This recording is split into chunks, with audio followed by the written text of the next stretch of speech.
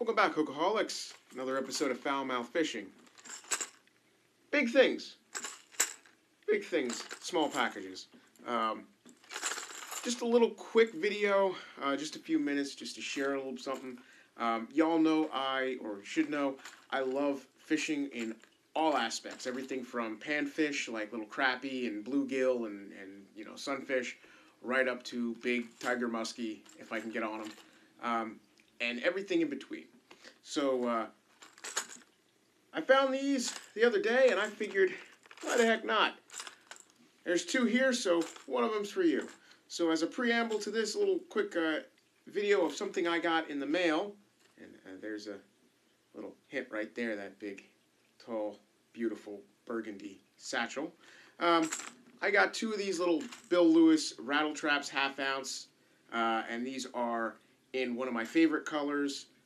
They got the mustad triple grip hooks, and these are in the blueback herring.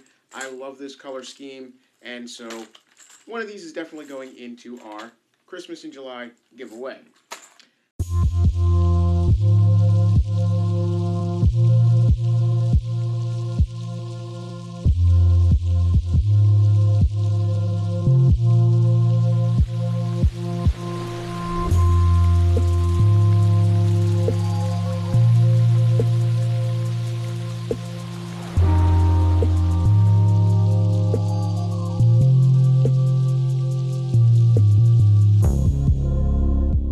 That out of the way, again, speaking of muskie hunting, one of my handmade muskie lures that I love to use. I got this off an old YouTube video of a guy out, Canadian gentleman, went to Canadian Tire, got himself a fidget spinner, and decided to build his own little muskie rig. He used his own hair. I don't have that much hair, so I went and got some artificial hair and a few strands of some durable plastic, and I made this little hair lure for catching some nice sized muskie. And as I reveal here, a lot of my larger lures in the 2.5, 3 ounce, 2 ounce. This is my little rainbow trout lure, been munched severely over the years. You know, some little 1 ounce lures, everything from 1 to 5 ounces and in between. In my soft plastics, I have some hard baits. Obviously, I got those prop dusters that I got. You saw me reveal one in a recent video from my chase baits. Then I've got some more, you know, some little spinners, double spinner, some heavier gauged ones. This one lost his eye in the struggle. He's got one-eye Willie, I call this guy. And of course my larger whopper ploppers when I'm going for, you know, a large muskie or just, you know, large anything, really. With that, I had previously been throwing those heavier lures on this guy right here. So I have my 𝕮𝖆𝓴𝖊 Revo Beast bait casting reel, 30 pounds of bulldog drag, excellent for horsing in larger fish. It's got the larger oversized grips, which I love, 5/8 to 1 ratio. Really a great reel. The rod, however, as if you kind of can tell, there's no pistol grip back here, and that's quite obvious. This is a Penn Fierce. It's a Fierce 2 graphite reel, graphite rod.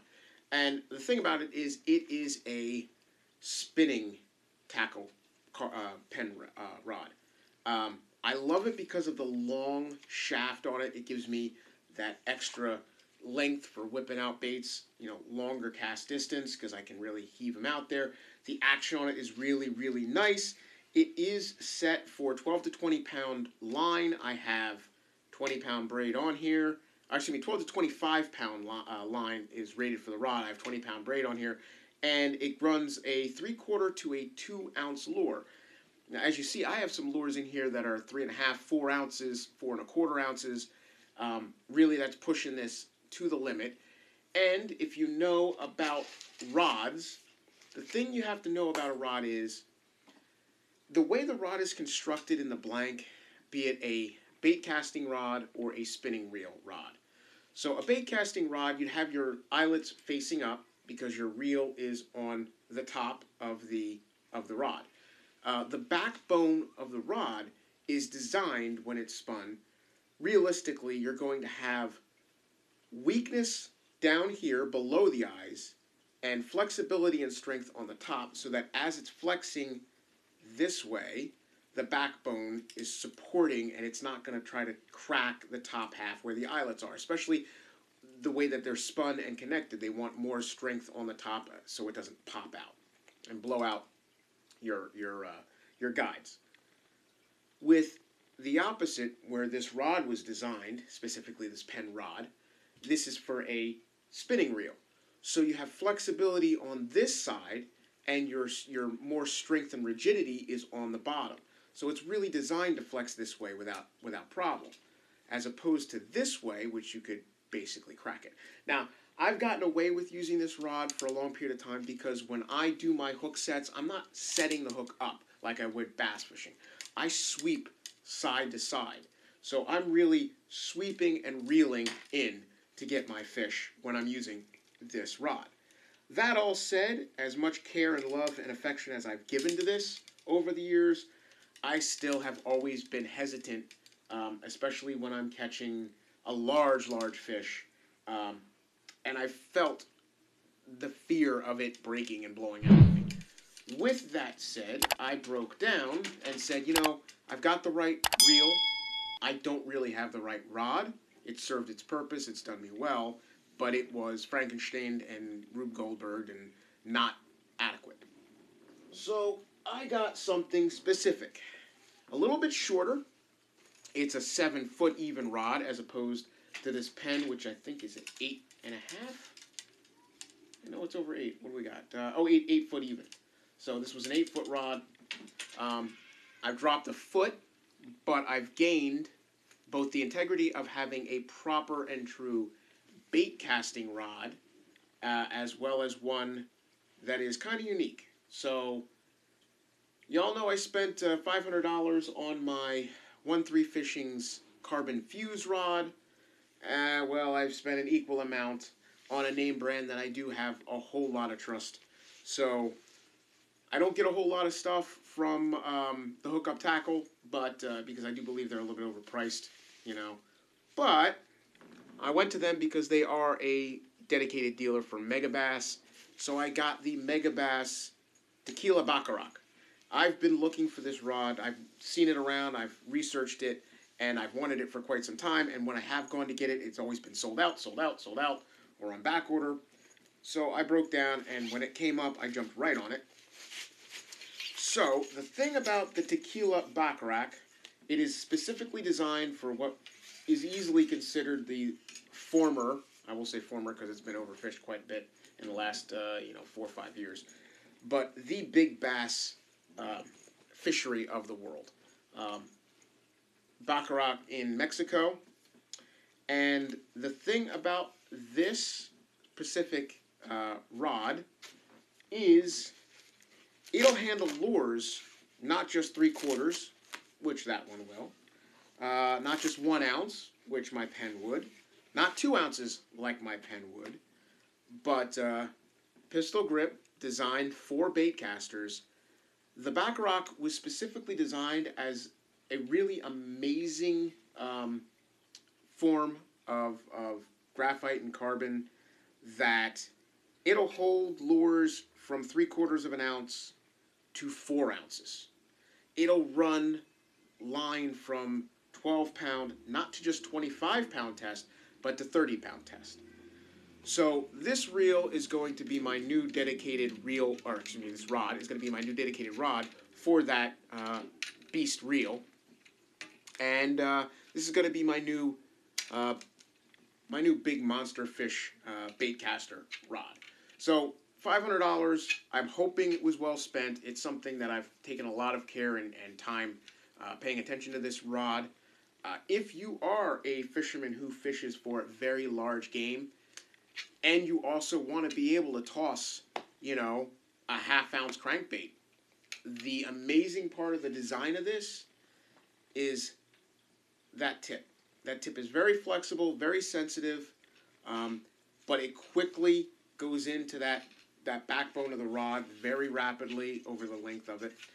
So you do get a fairly very sensitive rod, but the strength and durability of a pool cue for horsing in big fish and throwing heavy lures. So you can load this up with a 3.5 ounce lure and really whip it out there without worrying about it snapping the rod.